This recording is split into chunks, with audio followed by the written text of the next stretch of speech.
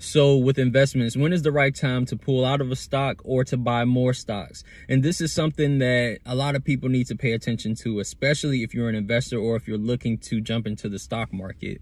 And so I'm going to leave you with 3 tips in this video. The first tip is knowing what's going on a global scale and knowing what's going on here in the country. So in the United States, we're dealing with the coronavirus and the elections and so many other different factors that, you know, play into the trend of how the stock market fluctuates. And so knowing what's going on, knowing what's, you know, what the nation's situation is under, or, you know, knowing what we're, you know, going into as a nation and as a whole, just globally, is definitely key to knowing if you're going to make money or if you're going to lose money. So please pay attention to the news. Please pay attention to what's going on just around you, please. That's going to definitely help you in the long run. And so the second thing I want to point out is, if you're looking to invest in a company, or if you've already invested into a company, do your research on it.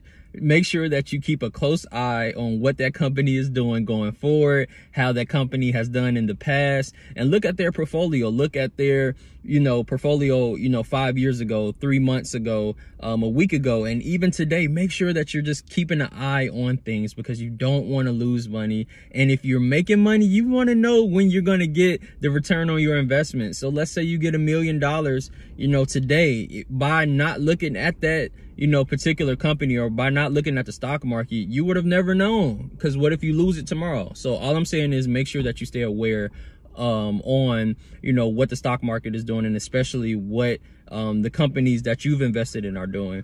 My last and final point is, you know, when the stock market is, you know, increasing and decreasing, when is it the right time to pull out of a stock or to buy more stocks? And so with my mentors, I've learned over time that it totally depends on what your budget is like. It totally depends on how you live financially and how much money you have and different things like that. And it's okay if you're on both ends of the scale. So if you have more money, of course, you have more room to risk your investments and risk your money, quote unquote, and you know, just play around with different companies, right? And what I mean by that is, let's say the stock market goes down.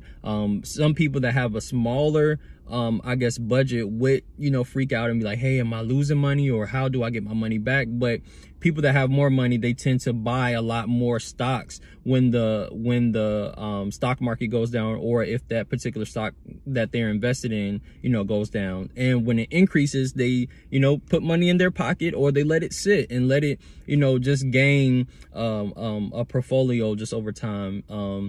And so the last thing I want to talk about is, when you're pulling out of a stock, it's also important that you know whether you want to, you know, go back into that stock after, you know, that particular stock has decreased, or if you just want to pull out of it altogether. So after you pull out of a stock, please pay attention to that particular company still.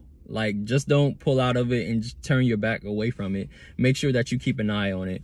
And so those are my tips on investing. And I use someone to handle one of my portfolios, and I use the Robinhood app, which is totally free, to see another set of portfolios that I've put together for myself.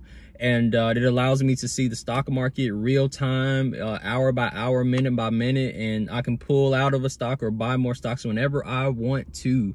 And so if you want a free stock, please inbox me, and I will send you the direct link to my personal Robinhood app portfolio, and you will be able to get a free app. And so if this is good if you're trying to learn the stock market, because with this free app, you can kind of, you know, do the trial and error thing on how you want to move forward with investing. And so yeah, those are my tips, and I hope this has been beneficial to you guys. Let me know in the comments how you guys enjoyed this. All right, see ya.